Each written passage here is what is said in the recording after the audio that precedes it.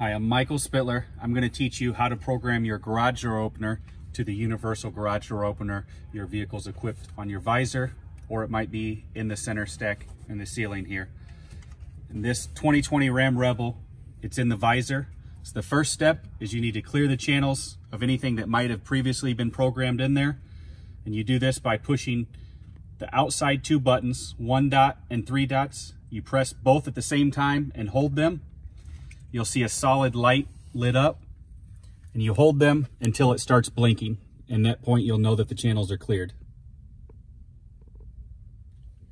It's blinking really fast now, so you know that all the channels are cleared.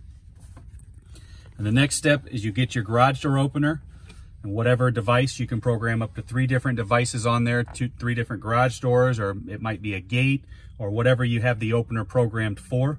So 1, 2, or 3 devices.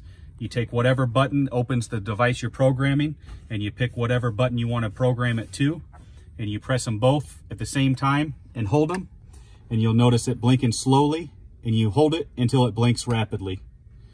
And at that point, you know that it's programmed, and you'll be able to use it to open and close whatever garage door or gate that you have it programmed for.